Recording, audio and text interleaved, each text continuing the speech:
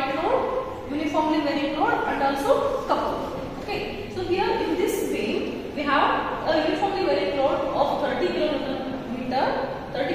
per meter over a span of 5 meter, and one point load of 50 km and another one couple 50 km per meter. Okay, so here in this problem, first step is to find out the support reactions. Okay, the support is one is at A, other one is at E. Okay, so I am writing the same, like RA and RE with the two support reactions for the simply supported beam. So we need to find out the magnitude of the support reaction, right? A and RE. So let RA and RE be the support reactions. We know that these two supports which are there for the simply supported beam will carry the entire load. So RA plus RE is equal to the what they are going to carry.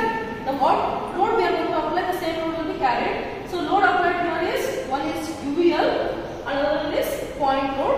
So RA plus RE is one is a point load 50 plus another one is UVL. Its magnitude is calculated as half into base into height. Here the base is the span 5 meter, height is equal to the intensity of the load over which it is acting. The intensity is 30 km per meter. So it is half into base is 5, intensity is 30 height. Okay.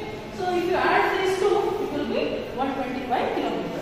So I have written the equation, first equation as RA plus RE is equal to 125 km. Clear?